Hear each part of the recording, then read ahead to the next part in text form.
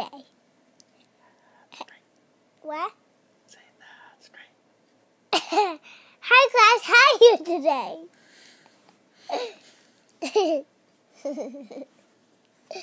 What's your name? What's your name? What's your name? My name is James. What's your name? Alright class, the learning target for today is to identify congruent triangles using SSS, SAS, AAS, and ASA. We're going to be talking about what those mean in just a moment. Let's get started. Alright, so here we go. First we're going to start with SSS. That stands for side, side, side. So that means in each of the triangles, all the sides are congruent. So one side congruent to one side, second side congruent to a second side, and a third side congruent to a third side. And what this means is if you know that all three sides of a triangle are congruent to all three sides of another triangle, then the entire triangles are congruent to each other. So if you have two triangles and all their sides are the same lengths as the other triangle, then you automatically know that the angles are also congruent as well because those triangles are congruent. Next we have side, angle, side. That's where you have a side congruent to another side, and then an angle congruent to another angle, and a second side congruent to a second side. The big part of this is that the angle has to be in between the two sides. So you look at the two sides that are congruent, it must be the angle that touches both of those sides. So if you have two sides that are congruent and the angle in between them is also congruent, then we know that the entire triangles are congruent. So if you have a side and another side congruent and the angle in between them congruent, you know that the other angles are also congruent and the third side is also congruent, because the entire triangle is congruent, and all you need to know is side, angle, side. Next is AAS, angle, angle, side. So if you have one angle congruent to another angle, and then a second angle congruent to a second angle, and then a side congruent to another side, then the entire triangles are congruent. So angle, angle, side. Angle, angle, side. That means the entire triangles are congruent. And all you need to know is angle's congruent, another angle's congruent, and a side's congruent. Then finally, angle, side, angle. So that's where we have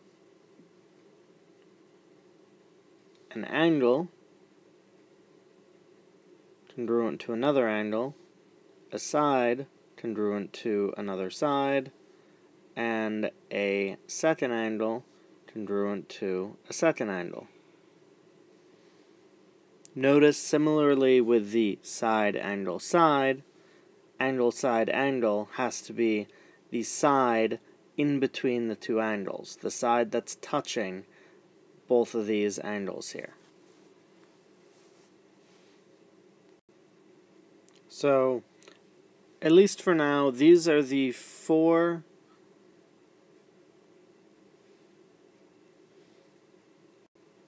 postulates that you need to know to be able to tell if 2 triangles are congruent to each other.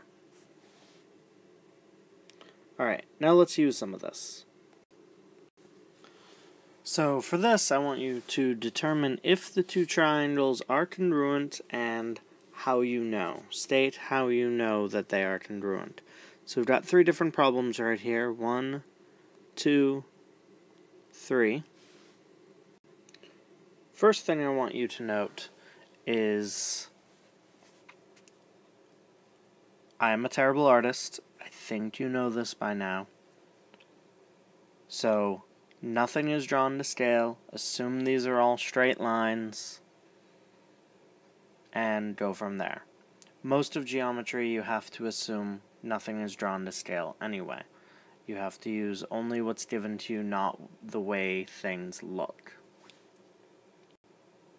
Anyway, so the first one, we look and we see we have a side here, and it's congruent to this side over here. This side is congruent to this side over here. So we have 2 sides marked. But that's all they gave us. We need to know, from this picture, can we figure out anything else, if anything else might be congruent? Well, we have one side congruent to one side, so that'll give us a side, then second side congruent to a second side, so another side. So we need one more thing. Well, if you look here, this side of this triangle is congruent to, well, this side of the other triangle, because it's the same side. So we have a third side congruent. So, side, side, side. And of course, the answer is yes. So yes, because it's side, side, side. Now let's go to the next one. Again, we have side congruent to another side.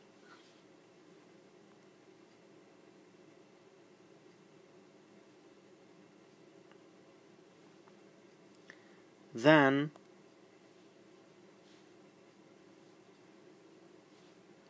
let's look to see if the angle in between these 2 sides are congruent, because we know this side is congruent to this side, but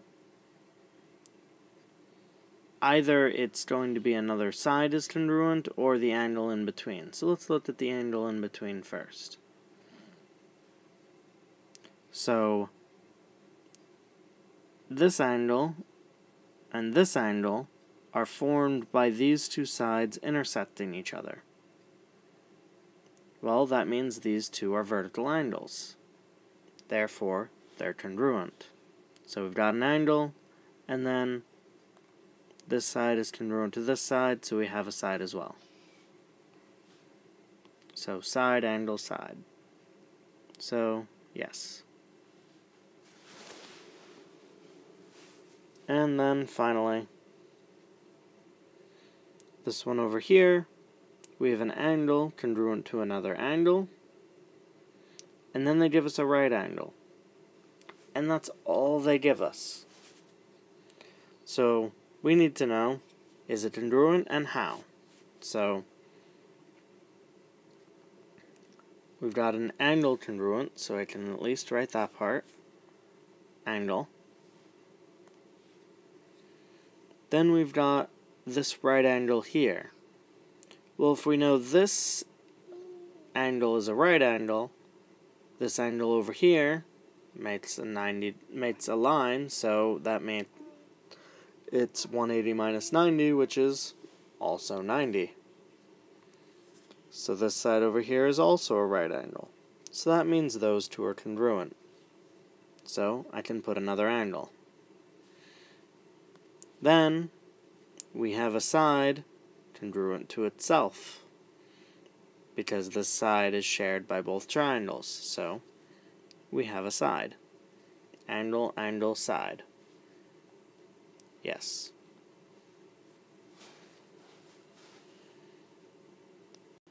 So a lot of what you'll be doing next class is looking at different triangles and trying to tell whether or not the triangles are congruent and how you know that they're congruent, whether it's side, side, side, side, angle, angle, side, or angle, side, angle.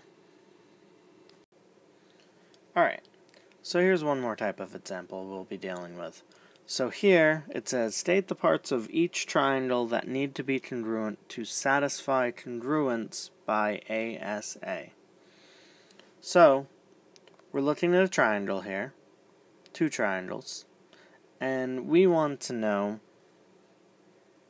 in order for these triangles to satisfy congruence by angle, side, angle, so for them to be congruent because of angle, side, angle, what other parts need to be congruent to each other?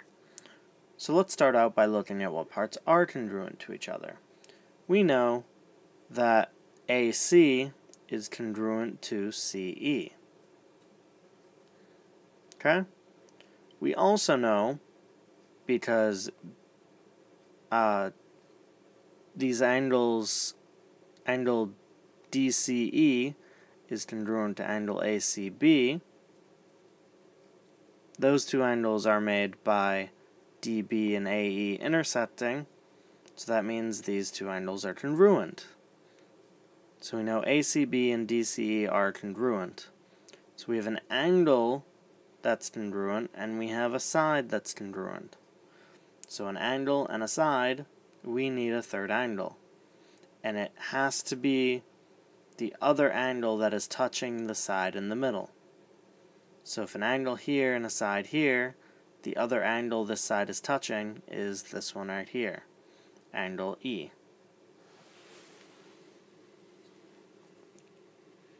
And over here,